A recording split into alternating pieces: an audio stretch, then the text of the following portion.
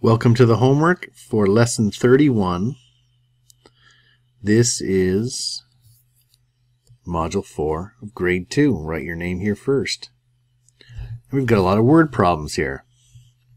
Melissa had 56 pens and 37 more pencils than pens. How many pencils did Melissa have? So we're going to RDW all of these. Every word problem, every day. Read it. We just did that. Notice it's 37 more pencils, not 37 pencils. We're going to draw it. Drawing it helps us make sure that we read it correctly. So she has 56. These are pens, right?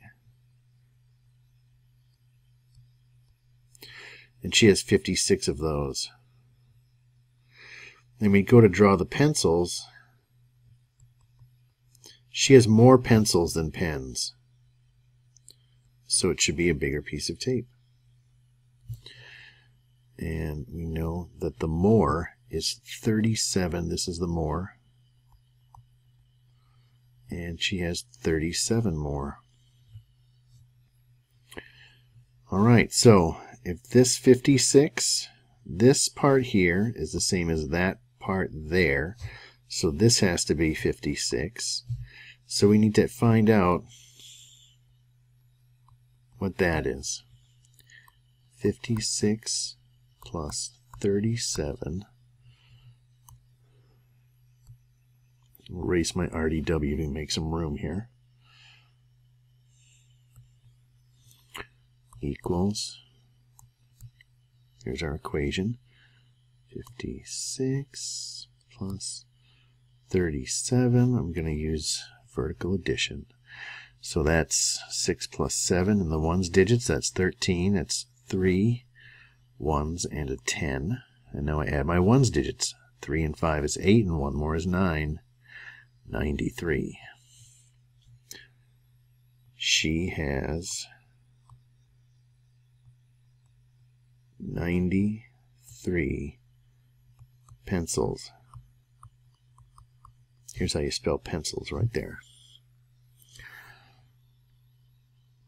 How many pens and pencils did Melissa have? So here's the picture for that. Pens are 56. Pencils are 93.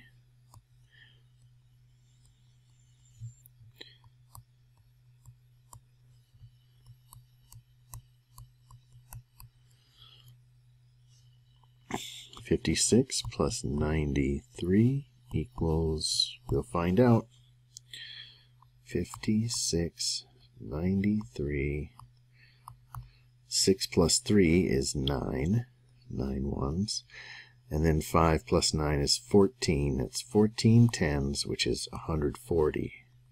So we have 149. She has 149 pens and pencils.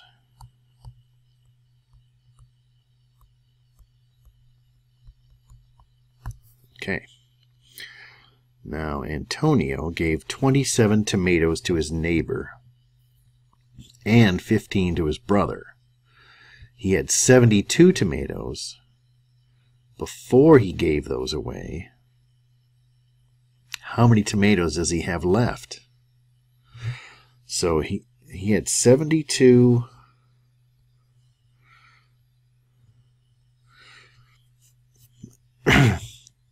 This is the before tomatoes, right? 72. That's all his tomatoes.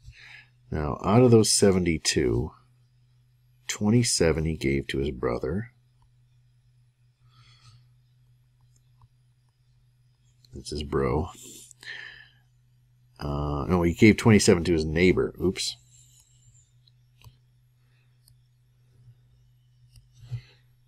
(27) is the, that's a crummy looking, it looks like an H. Neighbor. And then 15 to his brother.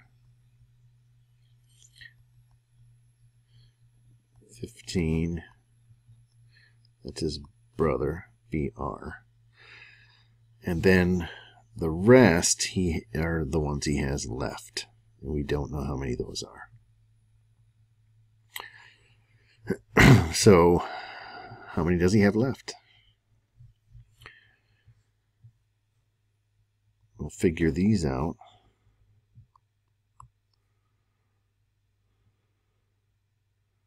And then we can subtract to figure out how many are left. So that's what the picture does. Sometimes you might have to figure out two things to find the answer to the question. And the tape diagram helps you figure out what your strategy is going to be. So I'm looking here for a shortcut. And we could either subtract 27, and then we could either subtract this and then subtract that, or we could add and then subtract. So either we subtract twice or we add and then subtract. Most second graders would rather add and then subtract than subtract twice. So let's figure out what the 27 plus the 15 is first. That's going to be 27 plus 15. Let me erase that. There. 7 plus 5 is 12. And 1 plus 2 plus 1 is 4. That's 42. So this is 42. So the equation we're looking for here is 72 minus 42 equals, how many are left? And wow, it looks like we can do that in our heads. It's going to be 30, isn't it? Right, because we're going to subtract the two ones, and we'll have 70 minus 40, and that's 30. I mean, we'll subtract 2 here in the ones digit, and so we won't have any ones left. So it's going to be 30. Let me erase the question mark. I'll just write that.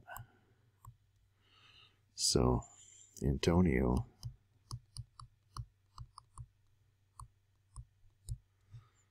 has 30 tomatoes left.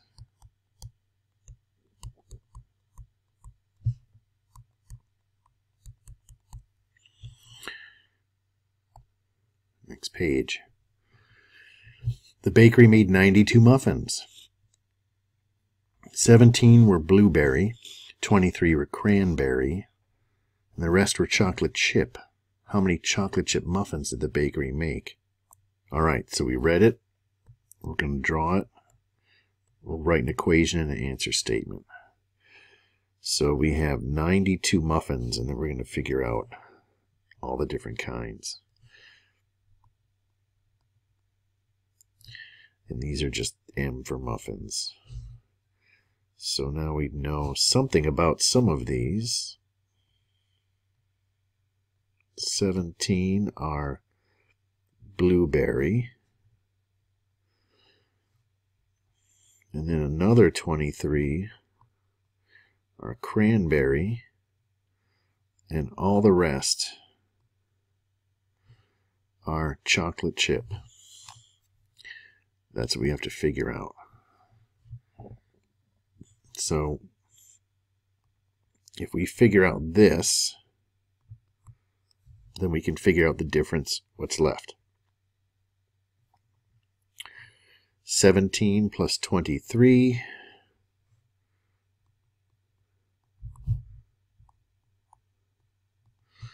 you can see right here, there's a way to make 10, right? So it's 10 plus, and this is, that's going to be 30, right? 10 plus 20, so 10 plus 30, 40. So we need to figure out 92 minus 40 is going to get us our answer. This is 40.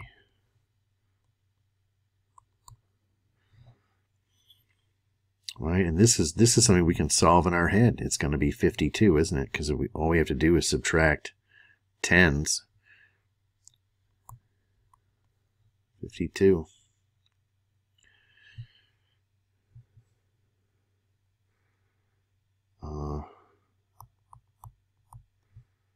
The bakery.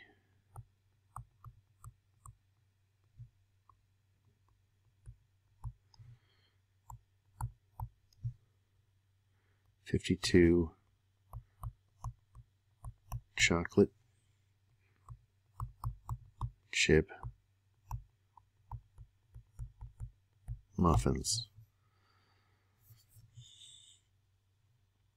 Number 4.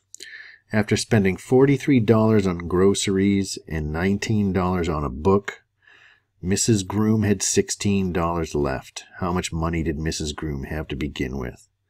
So when you're spending money, that's money you don't get to keep anymore, but you had to have it before you spent it. So this $43 she spent on groceries, she had to have that in the beginning before she started going shopping, because she can't spend it if she doesn't have it, if she's using cash. So here we have, this is $43. And that's G for groceries. And we know she had $19. And that's on a book. And then she had money left. $16 left. How much money did she have to begin with? So we got to add these three numbers together. This is what we have to find out. So our equation is 43 plus 19 plus 16. The first thing I want to do is look at the ones digits, but I don't see an easy way to make 10 there.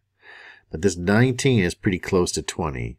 So I'm going to go up to the tape diagram, predictably, and I'm going to think, you know what if I took 1 from the 16 and gave it to the 19? Then I'd have a 20 here, and this 16 would be a 15. This 20 plus 15 would be a lot easier to put together, right? Then I'd have 43 plus 20 plus 15. And these two together would be 35. And then I'd have 43 plus 35. And I could just look at the digits here, right? I could make it vertical. 3 plus 5, 8. 4 plus 3, 7. No bundling necessary.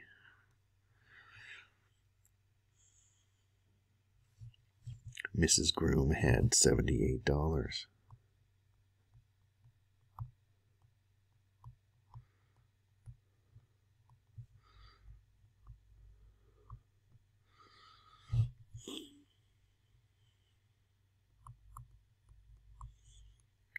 To start with. Now you also could have done it like this. I mean, we haven't shown you using vertical addition with more than 2 add-ins, but I do want to show this. You can stack them up like that too and add them all together. 3 plus 9 is 12. 12 and 6 is 18.